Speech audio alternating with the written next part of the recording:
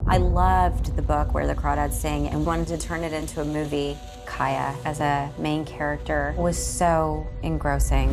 This girl is accused of a crime. Miss Catherine Clark is charged with the murder of Chase Andrews. You really don't know if she did it. There were no footprints, fingerprints, nothing.